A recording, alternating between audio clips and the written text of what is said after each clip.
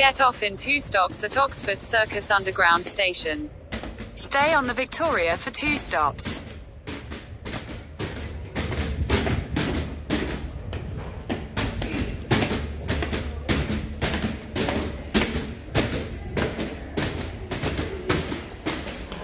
Get off in 2 stops at Oxford.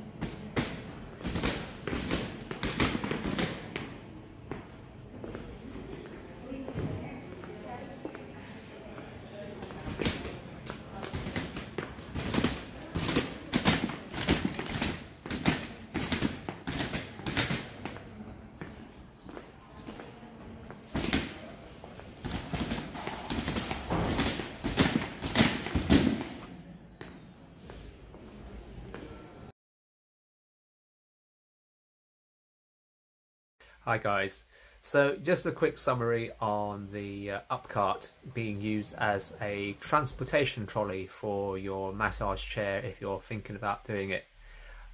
Certainly value for money wise, for £20 you can't go wrong. The only thing I would caution against, having used it earlier on this week, is perhaps the slightly delicate nature of the trolley. Especially at the front. You see from the photos that there's the front stand where it goes on. That's all plastic. Even though the rest of the frame is metal, I would probably question the longevity of the actual trolley if you're going to be using it on a regular sort of like daily or other day basis, and you're doing a lot of transportation using the trolley on public transport. As far as like just for carting it from your car to the site venue, I guess that's not going to be too much of an issue. But certainly on public transport, I would wonder how long the plastic section of the cart would actually last, being bashed about and so forth. So that's my only reservations.